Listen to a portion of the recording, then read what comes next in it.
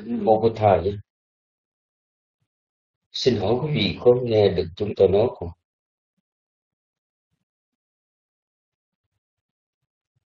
Dạ, xin cảm ơn quý vị.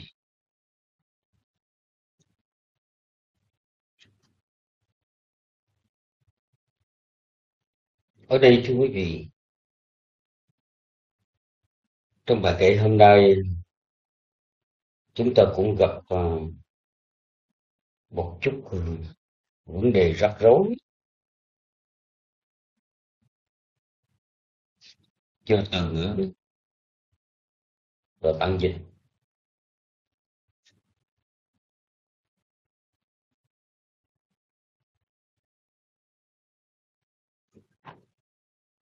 Bài kệ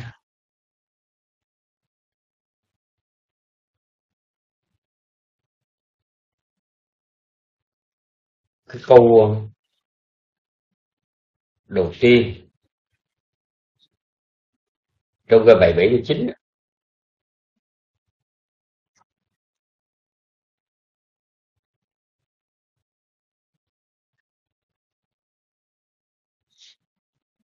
chữ Vīriyaṃ bê dhuradhorayhaṃ.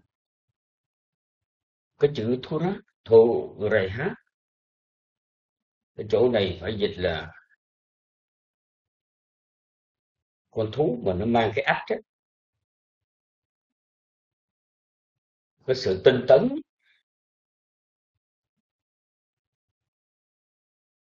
của ta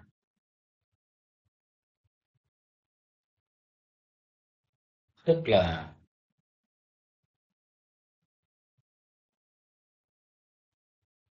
con bò, người nông dân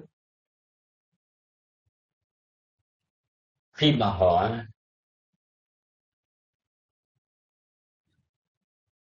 cần cày xới đất, hay là họ bừa cho nát đất, hoặc là họ kéo cỏ lên bờ,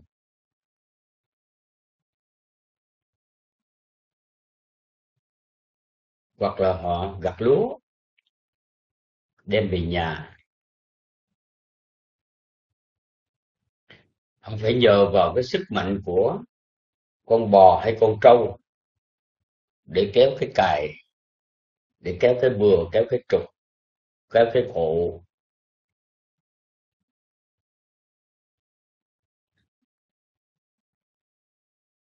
Như vậy ở đây không có xài cái chữ con bò, nhưng xài cái chữ thuradhorayhaṃ, thuradhorayhaṃ,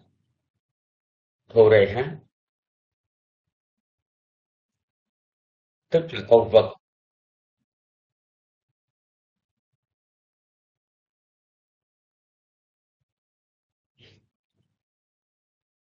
cái ách hay cái cày cái bừa,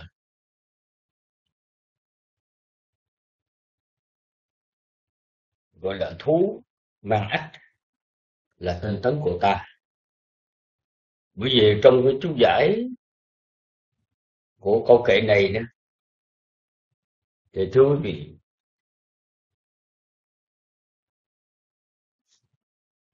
giải thích cái câu nói rằng là sự tinh tấn của ta là con Phật mang cái ách.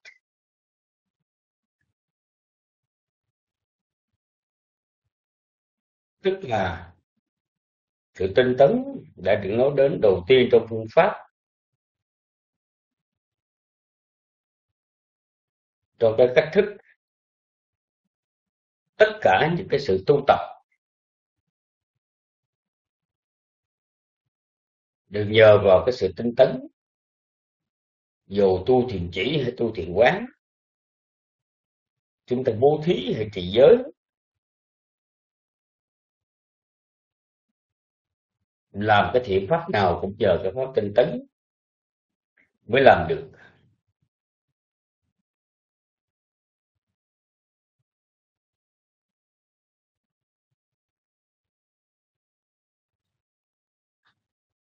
Ở đây giải thích rằng cái con vật mà nó kéo những cái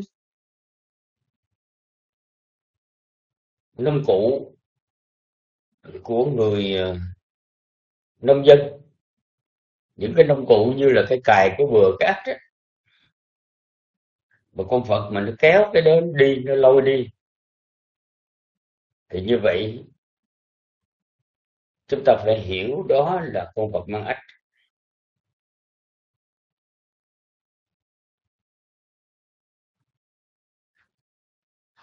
Bởi vì cái ách đó, người dân quê đó, người dân ở dưới quê,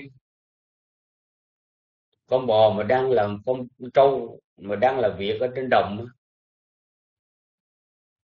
thì luôn luôn lúc nào nó xuống ruộng thì ở trên cổ nó cũng có cái ách đã được cột ngắn trên cổ, trên lưng, ở lưng cổ phía sau, và nó sẽ có hai cái càng dài ở phía sau, và mỗi khi mà muốn kéo cái cài, người ta chỉ cần tra cái cài vào cái hai cái càng đó, rồi người ta lấy cái nêm, người ta nêm lại, thì biết nông dân sẽ điều khiển con bò hay con trâu để kéo cái cày đó mà nó bươi đất lên, nó bới đất lên. Và hãy khi nào cày xong rồi, mưa xuống, đất nó rã ra, hay người nông dân sau khi họ xả nước ra, đất nó trở nên mềm, lúc bây giờ họ dùng đến cái bừa, đến cái trục, thì cái trục cũng vậy, nó là một ống dài có khía, người ta thay cái lưỡi cài bằng cái trục, bằng cái thân trục, ngọn hai cái càng dính liền với cái ách đó, thì con trâu nó sẽ kéo cái bừa đó đi, nó sẽ đập vỡ, nó làm vỡ nát những cái tảng đất luống cài sau khi đã được ngâm nước mềm rồi đó, thì bắt đầu nó làm nở ra, nó làm bể ra. Rồi cái giai đoạn thứ ba đó là người nông dân, sau khi làm vỡ đất các cái luống cài,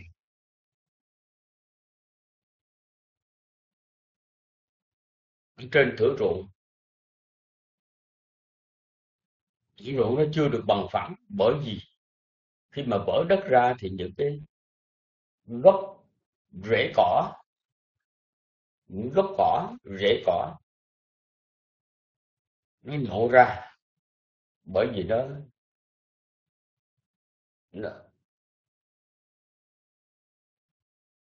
nằm ở trong cái luống cài.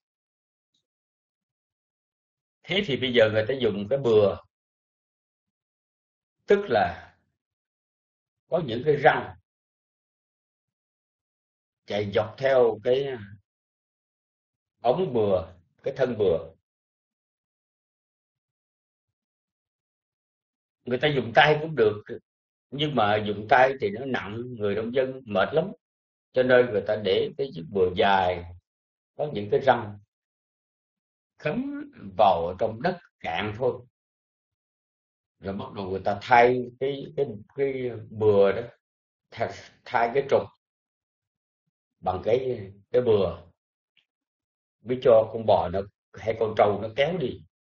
Khi mà nó kéo đi đến đâu thì nó bươi, nó móc cái rễ cỏ đi ở phía trước, thì người nông dân chỉ có việc là gom cái rễ cỏ đó lại một đống rồi đem vất lên trên bờ, trả lại cái ruộng chỉ toàn là sạch sẽ. Đến cái công đoạn được rồi, sau khi mất hết các cái rễ cỏ,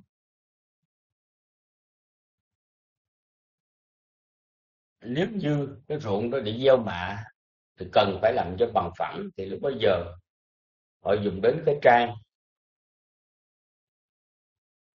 để họ kéo,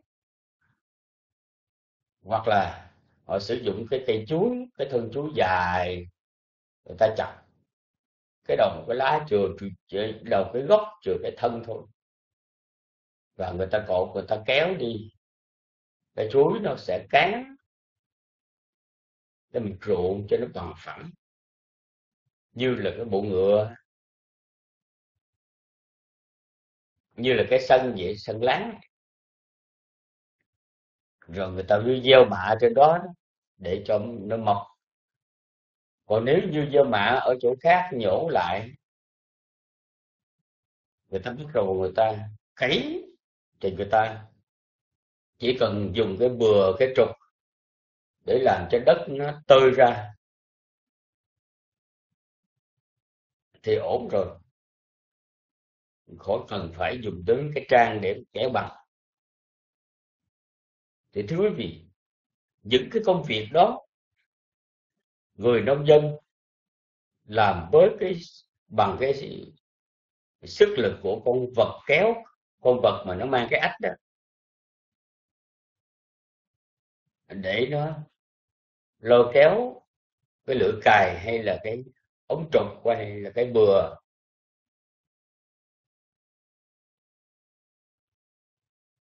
Thì như vậy cái cách làm ruộng của người nông dân là như vậy.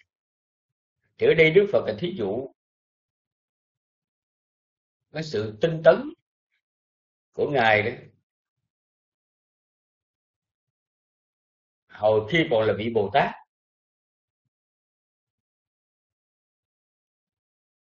phải dùng cái pháp tinh tấn có 4 chi phần, gọi là tướng chánh cần, là nỗ lực ngăn ngừa, phòng ngự những ác bất thiện pháp chưa sanh, không cho nó sanh khởi. Còn những ác bất thiện pháp nào đã sanh thì tinh tấn nỗ lực để bứng nhổ nó đi, làm cho nó mất, làm cho nó tróc gốc. Không phải chỉ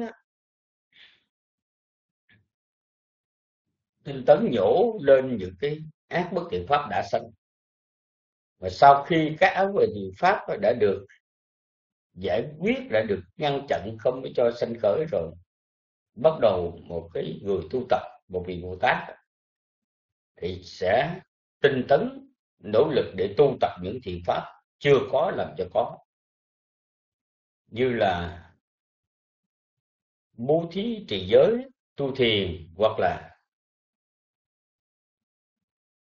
họ tu tập bảy giác chi, niệm giác chi, trạch pháp giác chi, cần giác chi, hỷ giác chi, định giác chi, định giác chi và xả giác chi. Và khi mà tu tập như vậy rồi đó, những cái thiện pháp đã sanh lên, tức là đã hình thành, đã có, thì người ta cố gắng nỗ lực để duy trì những cái thiện pháp đó cho nó được bền bỉ lâu dài, chứ không phải là tu tập tùy hứng, lúc có lúc không, mà phải là duy trì, phát triển cho mạnh lên những cái thiện pháp đó. Lấy ví dụ Ngài Xá Lợi Phất là ví dụ như là một vị hành giả có sự tinh tấn tu tập cho đến khi mà phát sinh lên những cái ấn chứng phỉ là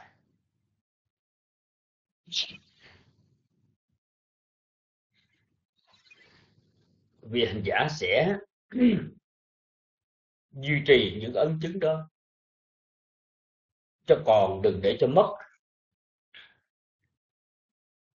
Những ấn chứng đó như là khi định tâm nó phát sinh lên phỉ lạc vi tí, hay là phát sinh lên ánh sáng, hoặc là phát sinh lên cái sự nhiệt quyết, hoặc là phát sinh lên cái niềm tin cực mạnh,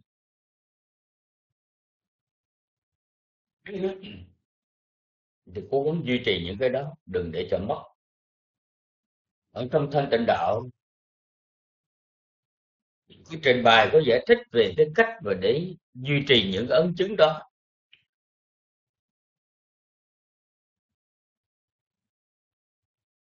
Cái này gọi là tinh tấn,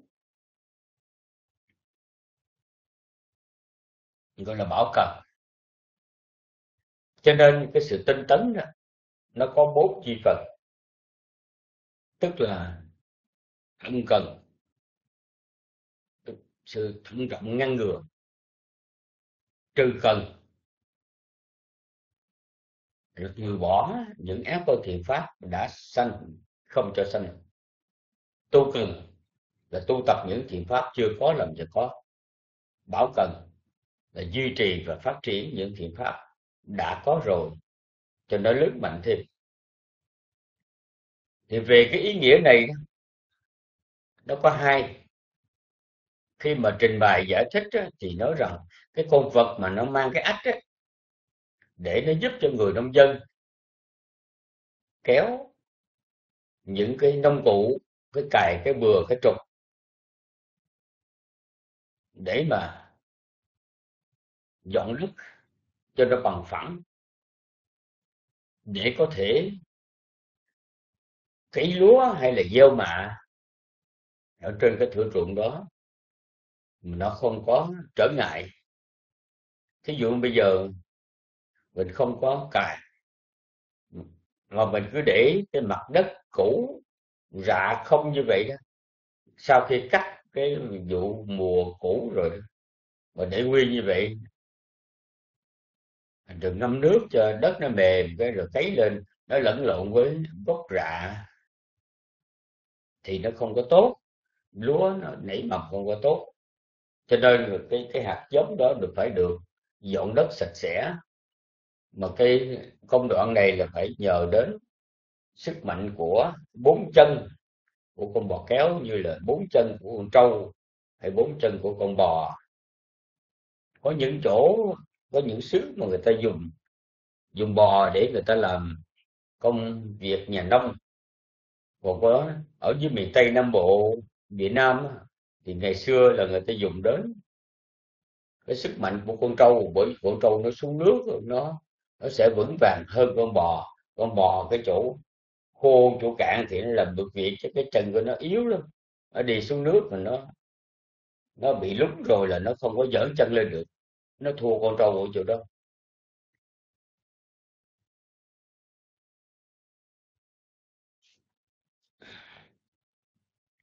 Thì nhờ vào sức mạnh của 4 cái chân của con vật mang ách đó, ví dụ như là đứng chân cần, cái này là chúng ta phải hiểu. Khi mà mô tả như vậy, nếu mà Phật tử nào chúng ta xưa kia ở Việt Nam mà chúng ta có ở vùng quê mà chúng ta có làm nghề nông thì chúng ta sẽ biết rằng lắm thưa quý vị. Rồi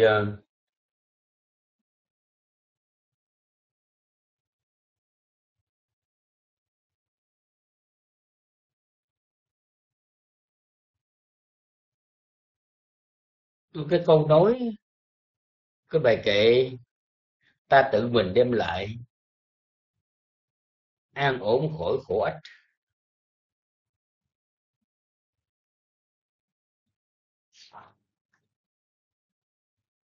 Thực ra thì ở trong cái văn Bali đó, yogakkhemādhivāhanaṃ, āchikvāhanaṃ tức là đem đến, mang đến. Còn yogakkhemādhivāhanaṃ Yogakkhemā. Yogakkhemā đây là an ổn, khổ ách, là chỉ cho niết bàn. Chỉ yoga ở đây là chỉ cho 4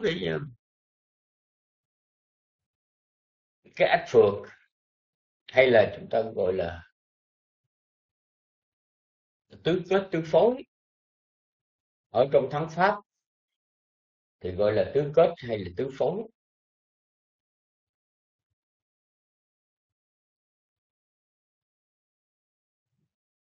Thì chữ yoga đó là chỉ cho cái ách, nhưng mà cái ách đó là nó máng vào khổ của chúng sanh, phải bị lệ thuộc vào cái sự sanh tử luân hồi. Cũng giống như con trâu hay con bò mà nó bị lệ thuộc vào cái, khi mà đã mắc cái ách vào rồi thì nó không có tự do, nó phải lệ thuộc vào cái nông cụ của người làm ruộng, của bác nông dân. Kama yoga tức là dục phối hay là dục kết, dục ách, tức là cái sự tham luyến ở trong sắc tinh hương vị xúc.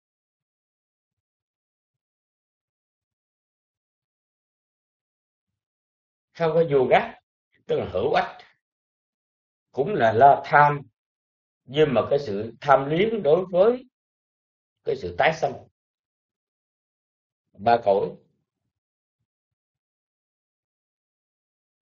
tham cầu trong cái sự tái sinh ba cõi, dục giới, sắc giới, vô sắc giới. Thứ ba gọi là Ditthi yoga, là kiến ách hay là kiến phối. Kiến như là cái ách trồng vào cổ của chúng sanh. Tà kiến đây tức là cái sự hiểu sai quấy, hiểu sai lầm, không đúng với chân lý, như là thường kiến hay đoạn kiến. Thường kiến thì chia ra có nhiều dạng thường kiến, đoạn kiến chia có nhiều dạng đoạn kiến. Cho nên chỉ 2 cái thường kiến và đoạn kiến mà Đức Phật Ngài thuyết trong bài kinh Brahmachala, kinh Phạm Võng, Ngài thuyết tới 62 tà kiến.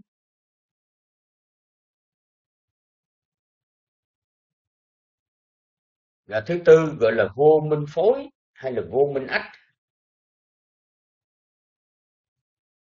avijja yoga. Vô minh ở đây tức là cái sự không sáng suốt hay là không hiểu những cái pháp đáng hiểu, như là không hiểu về khổ tập diệt đạo, không hiểu về y tương sinh. Cái đó là vô minh. Thì như vậy, dục tham, hữu tham, tà kiến và vô minh, đó là 4 cái ách phược. Một khi mà chúng sanh nào bị 4 cái ách phược này trồng vào cổ thì nó sẽ bị ràng buộc trong cái vòng sanh tử luân hồi, cho nên gọi là ách phược. Chữ khê má tức là cái sự an ổn, cái sự an toàn, hay là cái sự tự tại, một cái sự thoát ra, cái sự phá vỡ. Yogakkhemādhivāhanaṃ tức là cái sự an ổn, khổ ách. Bởi vì 4 tứ ách phược đó làm cho chúng sanh khổ, cho nên gọi là khổ ách. Mà đến bạn thì đã phá vỡ 4 ách phược đó, cho nên đến bạn được cái tên gọi là Yogakkhemā, tức là ách an ổn. Chúng tôi gặp rất nhiều ở trong các cái bài kinh Trung Bộ, Trường Bộ, Tứ Ư Tăng Chi, chúng ta gặp cái danh từ gọi yogakkhemādhivāhanaṃ. Vì vậy cho nên chỉ yogakkhemādhivāhanaṃ ở đây thôi.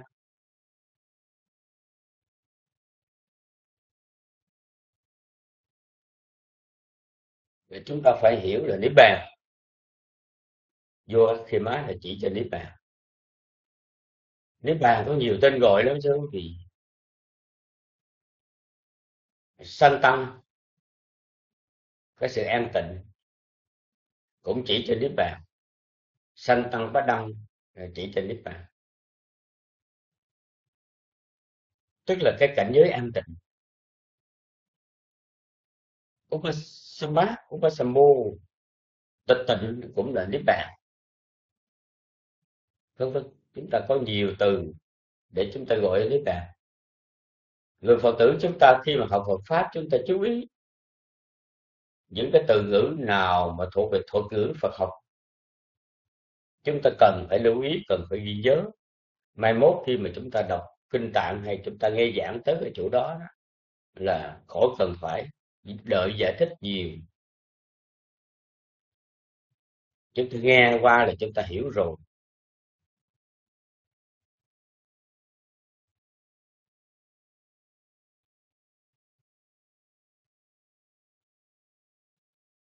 Ở đây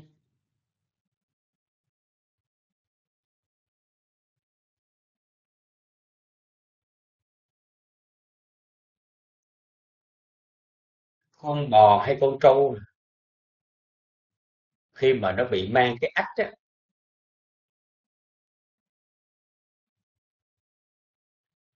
nó làm việc từ sáng cho đến trưa, chừng nào mà nó kéo cái cài hay cái bừa mà từ đầu này của thửa ruộng kéo đến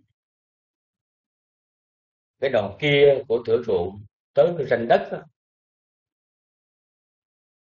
hãy nó cài xong, nó bừa xong, nó kéo cái cài cái bừa xong rồi thì mới được tháo cái ách ra để cho được tự do đi kiếm ăn. Nhưng mà ở đây thưa quý vị, ngày hôm nay được tháo cái ách ra, người nông dân tháo cái ách ra khỏi con trâu hay con bò, nhưng mà ngày mai đó thì tiếp tục mang ách trở lại. Trong khi đó đó thì cái sự tinh tấn của vị Bồ Tát với 4 cái pháp tinh tấn này, khi ngài đã đạt đến một cái cảnh giới an tịnh, ở cảnh giới niết bàn đó, đạt đến cái cảnh giới mà gọi là ách an ổn, hay là an ổn khổ ách đó, thì như vậy là vĩnh viễn không có mang cái ách đó trở lại.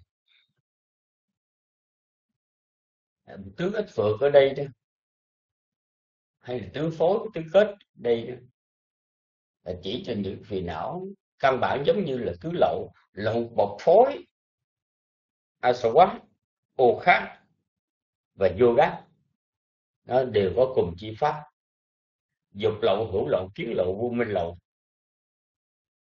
Dục bọc, hữu bọc, kiến bọc, vô minh bọc. Dục phối, hữu phối, kiến phối, vô minh phối. Chi pháp nó giống nhau. Cho nên hãy ắt an ổn, đạt đến đó, tức là đạt đến niết bàn. Thì cái trường hợp này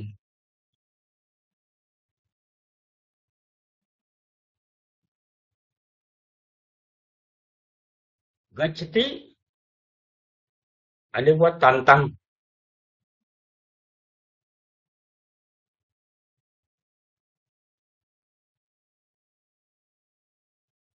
tức là Gacchati, anivattantaṃ,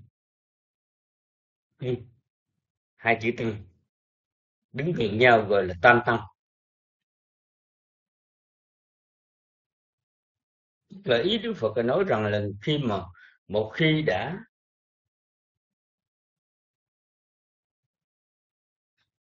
đi đến đích thì nó khác với cái trường hợp cái người nông dân mà họ cày ruộng. Hôm nay họ cày xong khi mà cái lưỡi cày cuối cùng đi đến cái ranh đất rồi đó, họ tháo ách ra, nhưng mà bữa mai rồi họ lại mang ách vào để tiếp tục bừa hay là trục, hoặc là cái ruộng nó rộng, con bò nó đi đến cái ranh đó, một luống cày cái nó khỏe, người ta dí thá con trâu, kêu bên phải bên trái, rồi kêu nó dừng lại rồi quay đầu. Nó còn biết quay đầu để mà cái luống cày thứ hai đó là phải đi ngược lại. Nhưng mà cái sự tu tập giải thoát thì nó khác. Tức là một khi mà đã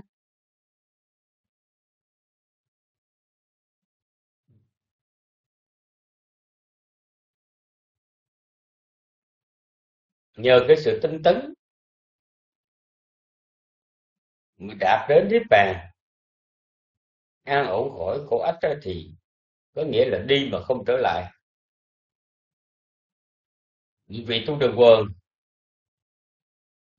khi mà đã chứng được tu đường quần, tức là diệt trừ được thân kiến và nghi với cấm thủ, đã diệt phá bỏ được một cái ách, thì hãy mà sơ đạo sanh khởi thì vĩnh viễn là vị tu đồ quần không có tà kiến nữa cho đến khi niết bàn.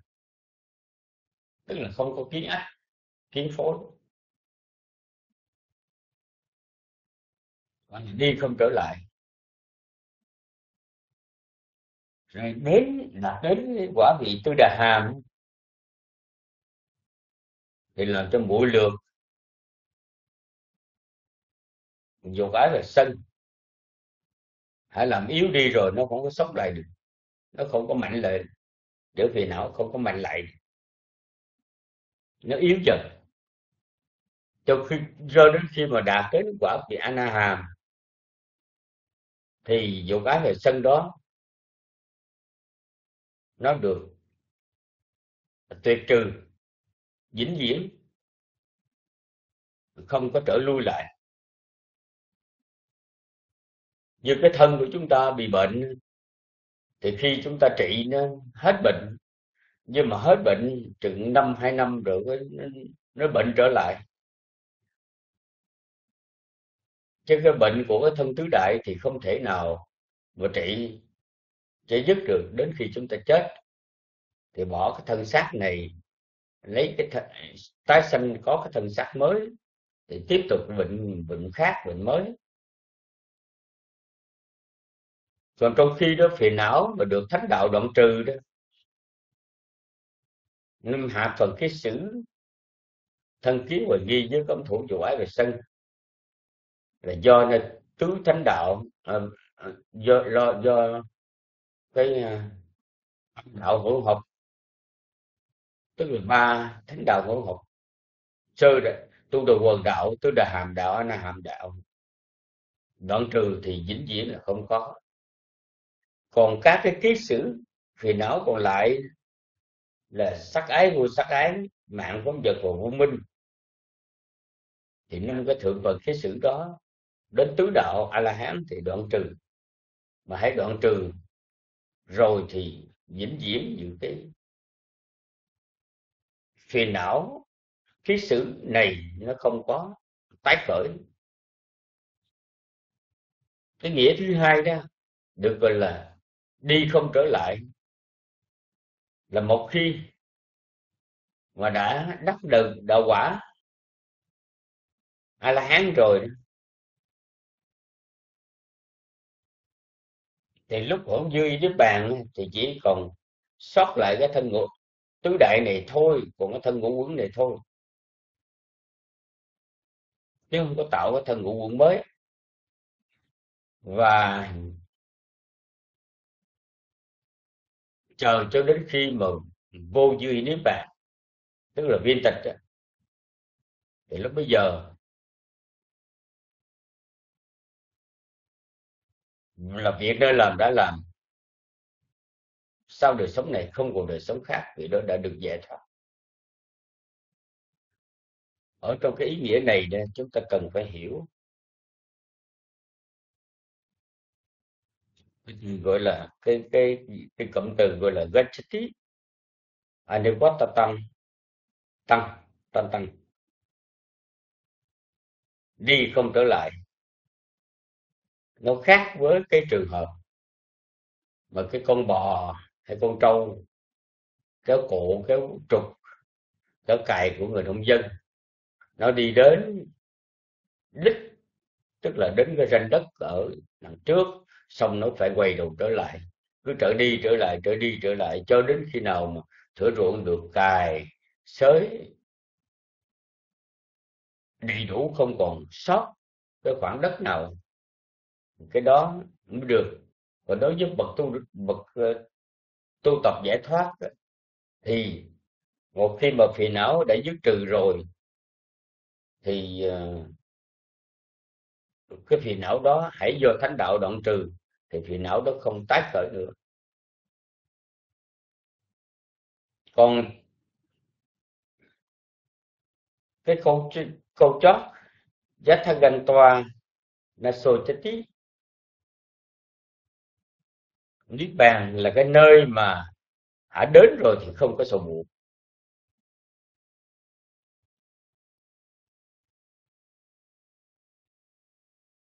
Ở trong chỗ nào ta đi đến, chỗ ấy không sầu muộn. Thật ra đó thưa quý vị, nếu mà chúng ta nhìn vào cái mạch văn Bali đó,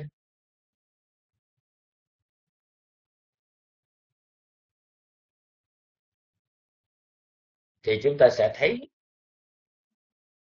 yattha gantvā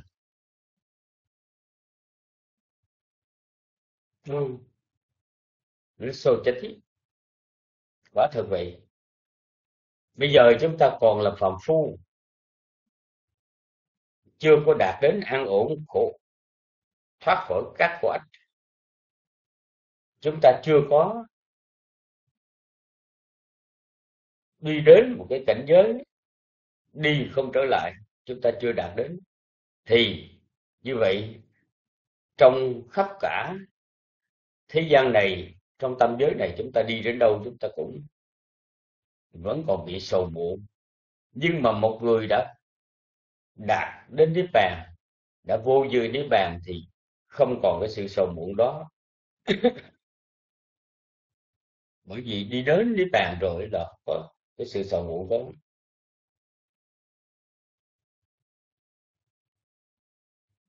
Cho nên khi mà nàng công chúa Supawasa, mẹ của tôn giả Sivoli, khi mà mang thai ngài Sivoli, do cái nghiệp lực mà nàng công chúa này phải chịu thai nhi ở trong bụng suốt 7 năm 7 tháng, rồi chuyển dạ 7 ngày mới sanh ra được.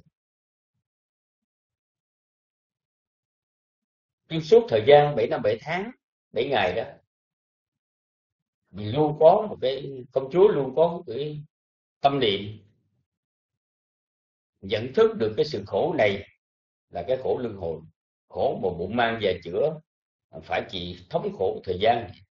Thì nàng suy nghĩ rằng Đức Thế Tôn là bậc giác ngộ, ngài thuyết pháp để chấm dứt cái sự khổ này. Chúng thinh văn đệ tử Thế Tôn tu hành để đạt đến cứu cánh bất tử, là chấm dứt cái sự khổ này. Niết bàn là pháp tịch tịnh, ở niết bàn không có cái sự khổ này. Thì thưa quý vị, mới tâm niệm như vậy, cho nên công chúa mới nói với chồng là phò mã cô ly giá, đi đến bạch với Đức Phật, đảnh lễ Đức Phật, nhân danh nàng đảnh lễ Đức Phật. Xong rồi nói với Đức Thế Tôn rằng công chúa Supawasa trong suốt thời gian 7 năm 7 tháng 7 ngày cứ có 3 cái tầm tư này, khởi lên 3 tầm tư này. Đức Phật Ngài nghe xong thì Ngài biết là một chúng sanh hiền thiện, do đó cho nên Ngài sa thú lình thai, mong rằng con chúa SUTTANIPÀTA sẽ sinh nở dễ dàng, mẹ tròn con vuông. Thì lúc đó tại hoàng cung, ngay khi mà Đức Thế Tôn vừa dứt cái lời phúc chúc đó, thì ở tại hoàng cung, công chúa đã hạ sanh một hoàng nam tên là Siêu, kỳ diệu như vậy thưa quý vị. Cho nên khi mà chúng ta niệm tưởng niết bàn ấy, thì chúng ta cứ niết bàn là an ổn, thoát khỏi khổ ách, thoát khỏi 4 ách phược. Niết bàn là nơi mà hãy đến rồi thì không có lui trở lại luân hồi nữa. Đi đến niết bàn là nơi mà khi đến rồi, khi đạt đến rồi thì chỗ đó không có sầu muộn. Chúng ta cứ suy nghĩ như vậy để cho tâm của chúng ta có cái sự hoan hỷ, phấn chấn tinh thần, vượt qua cái sự khổ luyện của cuộc đời. Và thưa quý vị, sau khi Đức Thế Tôn Ngài đã thuyết xong cái cách làm ruộng của Ngài như vậy đó, thì Ngài mới kết luận bằng cái bài kệ 80 đó: cày bừa là như vậy, được quả là bất tử. Sau cày bừa như vậy, mọi khổ được giải thoát. Ngài kết luận lại rằng cái việc mà cày bừa của Ngài là như vậy đó, và Ngài thu hoạch vụ mùa, tức là Ngài thu hoạch cái pháp bất tử. Pháp bất tử đây là cái sự giải thoát, pháp bất tử đây là niết bàn, anivattantaṃ.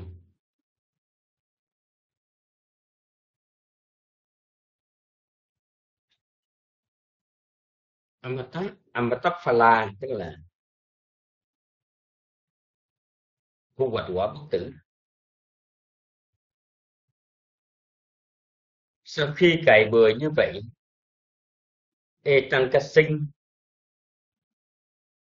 các vị MC của chúng ta lưu ý, khi chúng ta gặp một chữ mà sau cùng là chữ M có dấu chấm dưới, chúng ta đọc ăn, như là tăng kasī, chứ chúng ta không có nói là tâm hay kasī gì hết.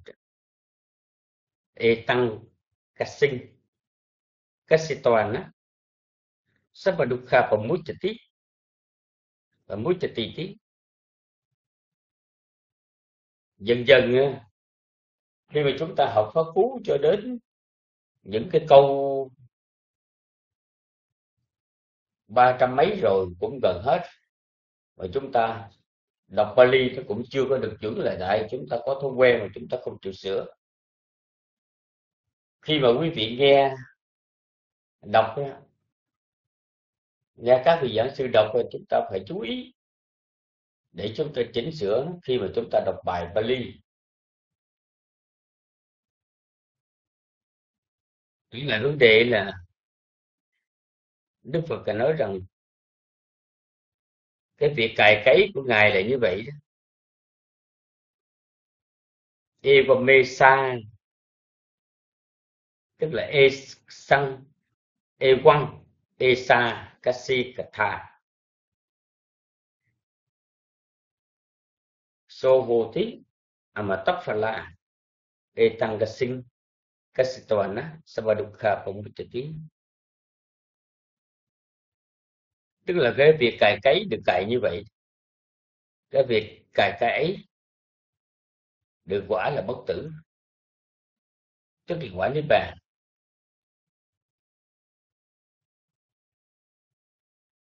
sau khi đã cày bừa thì được thoát khỏi tất cả những khổ đau. Thì bài kệ chót này thì cũng dễ hiểu, đó là chúng ta kết thúc những cái bài kệ mà Đức Thế Tôn Ngài đã nói lên để Ngài giải thích cái việc làm ruộng của Ngài, cày bừa của Ngài trong bài Lâu Ngôn KΑSIBHÀRADVÀJA. Thứ Bảy tuần sau đó, chúng ta tiếp tục học, nhưng mà trong đó có văn xuôi và có văn kệ, chứ không phải là đọc bài kệ không. Rồi bài Lâu Ngôn KASIBHÀRADVÀJA lấy một bát bằng đồng lớn cho độ đầy với cháo sữa dâng cho Đức Phật. Chúng ta đọc cái câu đó luôn cho đến cái bài kệ số 81, 92. Chúng ta đọc hết bài kinh KASIBHÀRADVÀJA, chứ không cần phân đoạn nữa. Nhắc để cho các vị MC chúng ta chú ý. Tuần sau là chúng ta phải dứt điểm, chúng ta học dứt điểm cái bài kệ ở cái bài kinh KASIBHÀRADVÀJA trong cái phẩm rắn. Đến đây thì chúng tôi xin được kết thúc bài giảng hôm nay. Sau một tháng dân y và một tuần lễ chúng tôi mệt, sau mùa dân y chúng tôi nghỉ, có lẽ là đã 5 tuần, 5 ngày thứ Bảy. Hôm nay gặp lại quý vị chúng tôi rất là vui, rất là hoan hỷ. Kính chúc sức khỏe của quý vị không phải là đọc bài kệ 81, mà cô đọc luôn cả cái văn xuôi. Rồi trong cái văn xuôi đó có bài kệ 81, 82, đọc hết bài cho đến khi nào mà chúng ta gặp cái câu mà mô tả rằng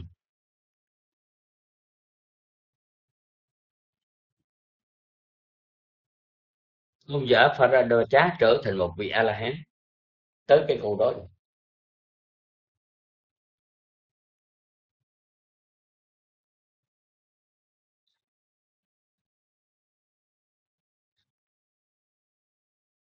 Bây giờ thì cũng đã vừa với thời gian, chúng tôi xin chấm dứt ở đây. Kính cung thỉnh thượng tọa minh hạnh quan hỷ chúc phúc phước báo cho rùm. Nam mô Bụt Thầy Dạ.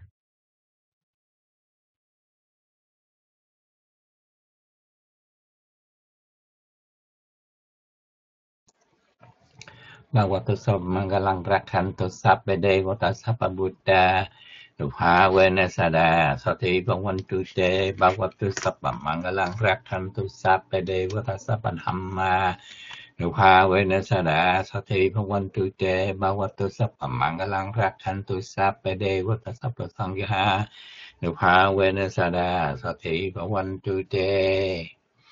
Tất cả hạnh phúc an có đến người, cầu xin chư thiên hộ trì đến người, do nhờ quay đức của chư Phật, do nhờ quay đức của giáo pháp, do nhờ quay đức của chư tăng, các sự thành lợi thường thường đến người, cầu xin cho quả của tâm tính thành tâm bảo, cho được thành tựu mỹ mãn, cho được thành tựu mỹ mãn, cho được thành tựu mỹ mãn.